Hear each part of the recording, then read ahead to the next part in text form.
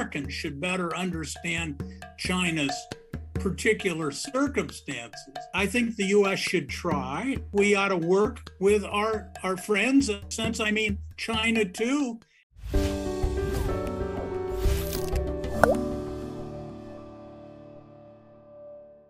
SOE or big gigantic project is always tackled by the state.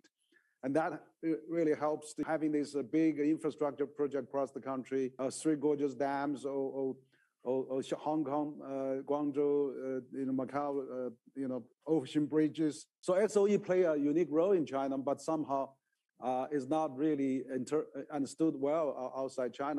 You're right. In terms of China's history, you have a different history, a different geography you have to deal with, a much bigger population.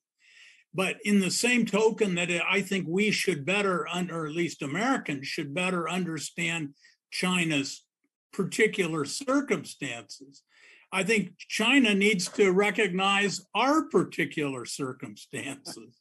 And our particular circumstances are small and medium business is the backbone of the American economy.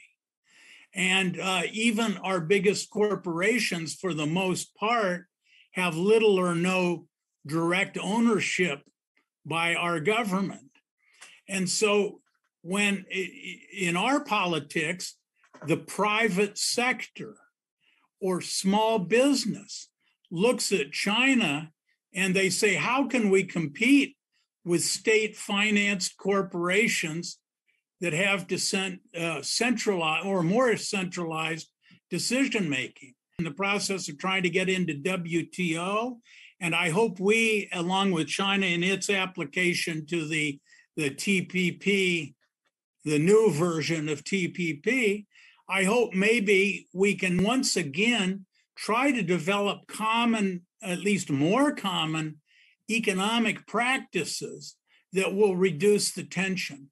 So my basic feeling is the last few years where we didn't join AIIB, we didn't join TPP, or you set up RCEP, we're growing apart.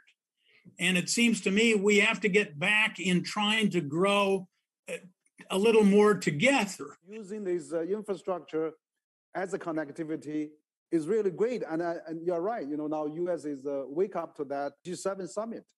The US and G7 country proposed B3W, Build Back Better World. B3W and BI should be combined in some fashion. This is my personal view. I think the US and others should say the world needs infrastructure. In the end, this difference between a publicly oriented economy versus a more centralized economy, I think it means that the US will probably not play as big a role as China in building infrastructure all over the world. But I think the US should try. We ought to work with our friends. And in that sense, I mean China too, if the opportunity. We're going to do more of this in more places in the world. Because frankly, the same way China benefits from this integration and connectivity, if the US is going to achieve economies of scale, we need to benefit from closer connection to bigger markets. And so I think we're going in the same connectivity direction.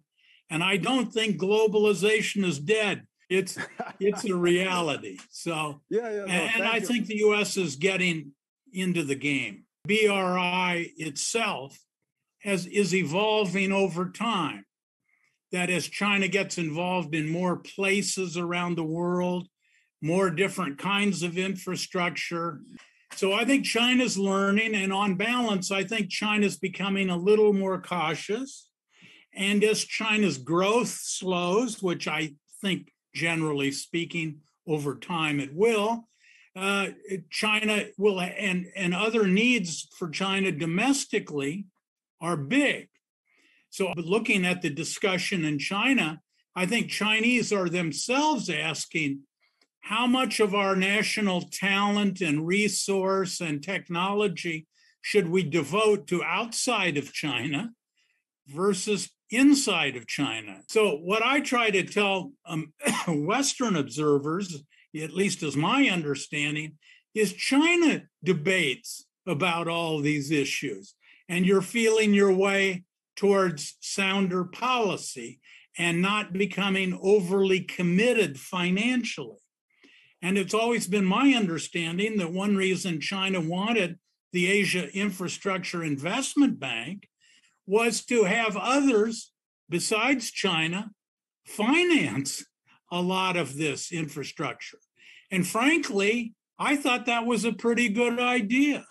And I think the United States made, I will say, strategic error under the Obama administration not to join this.